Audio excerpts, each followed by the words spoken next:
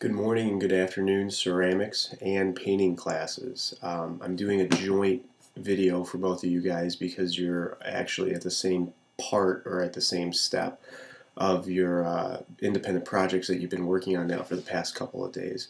As you can see, I'm not here again. I tried to let you guys know of that late last week, but I'll be back in the room tomorrow, Tuesday, and I'm really excited to see some of the stuff you guys have.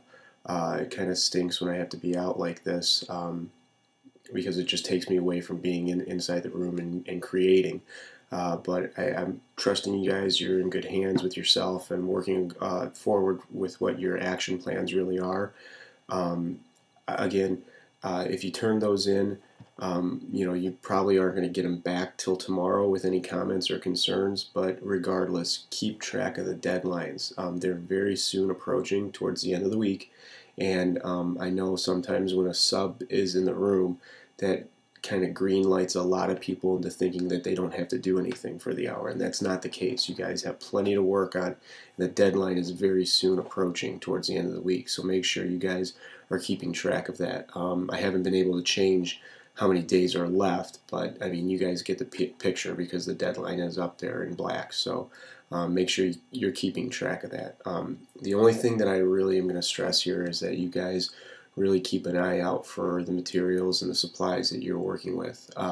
Ceramics, that means the tools and the clay for that matter, and your projects, making sure that they're drying out, making sure that everything's kind of put back in order so that you guys can have it for next project.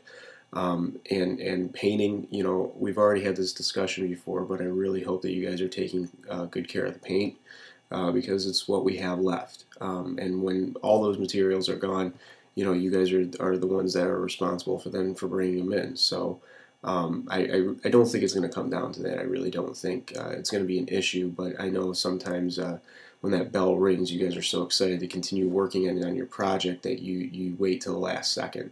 So keep an eye on the clock and make sure that you're kind of on task with where you need to be so that you're not rushing out and leaving things all over the place. I would really appreciate it that you guys kind of keep track of yourselves and the table. Just kind of remind everybody when there's about 10 minutes left, what needs to be done. I really am looking forward to being in class tomorrow. So I look forward to seeing what you guys have, lending any advice or criticisms that might be needed, and I wish you guys all the luck that you guys need, which probably isn't a lot because you guys have some really good ideas. But either way, I'm dishing out free luck. All right. So I'll see you guys Tuesday, and good luck.